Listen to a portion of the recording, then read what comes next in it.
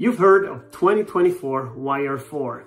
This is an asteroid that was discovered in December 2024, and since discovery there has been a small possibility of impact with the Earth in December 2032.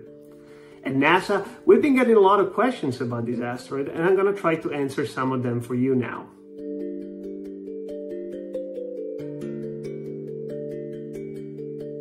The possibility that 2024 YR4 could impact the Earth in 2032 is really remote.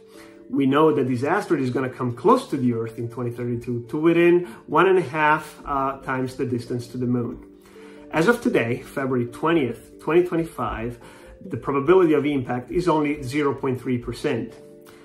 We're going to keep updating this impact probability as we collect additional tracking data, and the updated results are always going to be available on the NASA public web pages. By the time you watch this video, the probability might well be 0.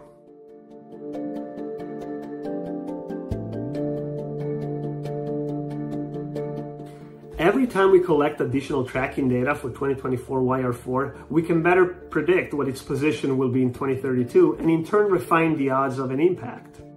As the uncertainty in the position of 2024 YR4 decreases, the impact probability will tend to increase as long as the Earth remains inside that uncertainty region. This is exactly what happened for 2024 YR4 since its discovery.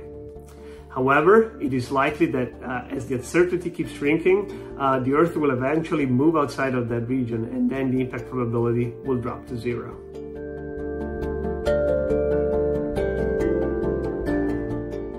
I sleep well at night, and you should too.